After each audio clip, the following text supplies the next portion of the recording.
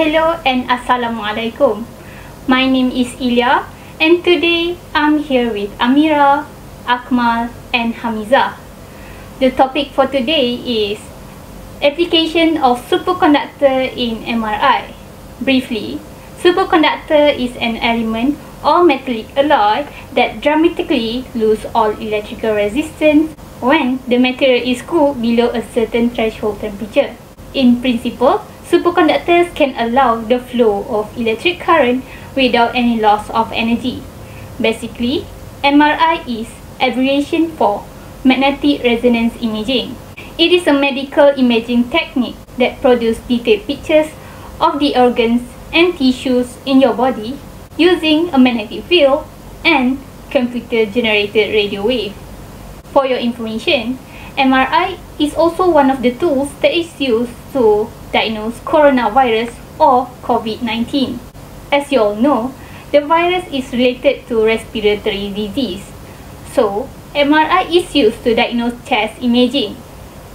One of the largest commercial applications of superconductivity is MRI, where the largest and the most expensive part of MRI is the superconducting magnet. This consists of a core that has been made superconductive by strong helium liquid cooling and immersed in liquid nitrogen. They create strong homogeneous magnetic fields, but they are expensive and need frequent maintenance. So, the working part of the MRI will be explained by Amira. Thank you to the moderator. So now I'm pretty sure that all of you already knows about what is an MRI. So let me explain in the simplest way about how does MRI work. So we know in our body there is 60% of water. So each of the billion water molecules inside our body is actually consists of hydrogen atoms and also the oxygen atom as a chemical formula of H2O. So for this MRI purpose, we will only concern with the hydrogen atom since the hydrogen atom is quite sensitive to the magnetic field. So all the atom inside the body is going in the various direction and also spinning, will then creating a magnetic charge around them. So that when a strong magnetic field is applied or introduced in the MRI machine, the atoms will align with that field, pointing to either the patient's feet or the head.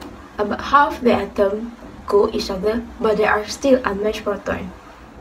So when the RF current passes through the patients, the unmatched proton will absorb the energy and the RF pulse will disrupt the proton or the atom and forces it either a 90 degree or 180 degree realignment with the static magnetic field. So since the magnetic field pushes the hydrogen proton against its nature, once the RF pulse is turned off, the hydrogen proton will slowly return to their natural alignment within the magnetic field and release the electromagnetic energy absorbed from the RF pulse. The MRI is able to detect this energy and differentiate the various kinds of tissue based on how quickly they release the energy when the pulse turns off. When they do this, they give out a signal that will be picked up by the cord, and then the cord will send it through the computer systems, and hence the image will be produced. I guess that's all for how does the MRI work. So hopefully that every one of you will have actually a basic knowledge about how does MRI work. So I guess that's all from me, and I'm gonna pass the floor to the moderator. Thank you, Amira. So, from the explanation, MRI use very strong magnetic field, radio wave, and computer system to make pictures of the inside of the body. MRI scans only concerns with the hydrogen atom, which are abundant in our bodies. Thus, various tissues can be differentiated by MRI based on how quickly the hydrogen atom release the energy. Next, Akmal will explain about the superconducting magnet for MRI. Terima kasih moderator. Sekarang saya akan berkongsi mengenai bagaimana sebuah superconductor magnet itu akan mempengaruhi sebuah MRI machine. Okey, macam yang kita tahu sebelum-sebelum ni, MRI machine semua menggunakan permainan magnet ataupun bahasa Melayunya magnet kekal.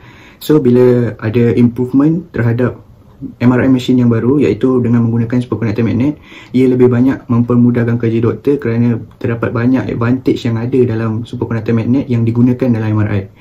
Bila sebuah superconductor magnet tu digunakan dalam sebuah MRI machine, image yang akan dihasilkan oleh MRI itu akan jadi lebih berkualiti berbanding daripada MRI machine yang menggunakan magnet kekal ataupun permanent magnet. Sebab superconductor magnet akan generate magnetic field yang lebih kuat dan lebih stabil berbanding permanent magnet. Semasa imaging proses, medan magnet yang perlukan adalah stabil dan kuat sekitar 1.5 Tesla kerana dengan medan magnet itu ia akan mempengaruhi tisu badan untuk react kepada certain specific radio frequency. Dalam badan manusia ada satu charge yang kita panggil sebagai proton yang bergerak secara bebas dalam badan. Semasa scanning berlaku, radio frekuensi yang dihasilkan daripada MRI machine akan menyebabkan proton-proton dalam badan kita ni untuk bertindak balas dan realign dengan magnetic field yang dihasilkan. Daripada situlah scanner MRI dapat detect signal-signal yang dihasilkan daripada proton dan seterusnya daripada signal tu dia ubah menjadi image. Dengan menggunakan superconductor magnet, alignment of proton with the magnetic field dapat dilakukan dengan lebih cepat dan seterusnya terhasillah image yang lebih terang dan lebih jelas berbanding dengan MRI yang menggunakan permanent magnet kerana the faster the proton to realign, the brighter the image produced. Next, penggunaan superconductor magnet juga menyebabkan electrical consumption of MRI menjadi lebih rendah berbanding dengan magnet lain. Sebab dalam kes ni, superconducting magnet yang digunakan ialah dalam bentuk superconducting wire yang dililit-lilit menjadi solenoid. Superconducting wire can carry very large amount of electrical current without overheating because it has zero resistance. Dengan jumlah current yang besar tadi, campur dengan higher number of loops of the solenoid, kita dapat menghasilkan tenaga medan magnet yang jauh lebih kuat berbanding dengan permanent magnet. Dari situlah image yang lebih terang dan berkualiti dapat dihasilkan. Thank you, Akmal. So, without superconductivity, one of today's most important medical imaging modalities will not be possible. MRI, which depends on being able to align the weak magnetic moment of the protons in a patient's body with a magnetic field, requires the use of magnetic field strength more than 1 Tesla. This can only be achieved practically using superconducting electromagnets. For the requirement of superconductor magnet will be explained by Hamiza. To get good performance in MRI, we should consider a few requirements yang akan mempengaruhi fungsi MRI. Yang pertama, image quality. Image quality penting untuk ensure we can get good quality image untuk kita diagnose patient disease. Dalam nak menjaga atau improve image quality, kita memerlukan high resolution image. High resolution image ini dia akan memberi small pixel dan image yang dihasilkan itu akan menjadi lebih details. So with the details image, we can get more informations, especially untuk kita diagnose in small structure. Dengan high resolution image ini, kita juga dapat memperolehi image volume yang lebih tinggi, di mana image volume yang lebih tinggi ini bagus untuk get good performance in MRI. In the meantime, the image resolution dan juga scanning speed adalah proportional dengan field strength due to the increase in signal to noise ratio. So, kita akan memperolehi shorter scan time di mana dapat mengurangkan patient discomfort serta dapat meningkatkan patient throughput. Dalam masa yang sama juga, kita perlu memastikan field uniformity over imaging volume adalah tinggi. Non-uniformity ni biasanya berlaku disebabkan patient's image dan gradient call yang digunakan to reconstruct that image. Dan biasanya, uniformity requirement dalam 5 ke 15 ppm bergantung pada body region yang kita nak scan. Faktor yang kedua adalah field drift persistent. As we know, MRI operate in persistent mode. Jadi kita memerlukan field stabilization less than 0.1 liter per hour. Faktor yang ketiga adalah loss of helium. Boil off of liquid helium mestilah kurang daripada 0.1 liter per hour. If lebih bermakna ada leaking ataupun problem dekat superconducting coil or dekat cooling system dia. But kalau dia tak ada perubahan langsung, tak ada pengurangan langsung, maksudnya dia tak consume pun liquid helium tersebut. Maksudnya ada something wrong dekat situ. Faktor yang keempat adalah external field shielding. MRI menggunakan gauge line sebagai safety line as boundary outside magnet, yang berfungsi as a reminder bahawa kita sedang berada dalam kawasan bermedan magnet. Jadinya, terdapat banyak line dan 5 gauge line ni merupakan outermost line yang juga merupakan hard limit untuk ferromagnetic materials. Faktor yang kelima adalah diameter. Diameter access untuk patient perlulah besar supaya kita dapat diagnose in huge range of patient size. Dan yang terakhir sekali adalah length. Length yang pendek bagus untuk sesuatu MRI. Some patient menghidapi claustrophobia, iaitu fobia akan tempat yang tertutup. Jadi mereka mengalami masalah untuk deal with that situation dalam tempat yang kecil tu. So MRI yang pendek ni lebih bagus untuk menjamin keselesaan mereka. So there are few requirement yang penting dalam superconducting MRI untuk kita memastikan MRI tersebut dapat berfungsi dengan baik. Thank you, Hamiza. As you can see, there are few factors that will affect the MRI to ensure MRI functioning well, and we need to emphasize these factors to get better results in diagnosis using MRI. Lastly, we will discuss about the advantage and disadvantage of MRI.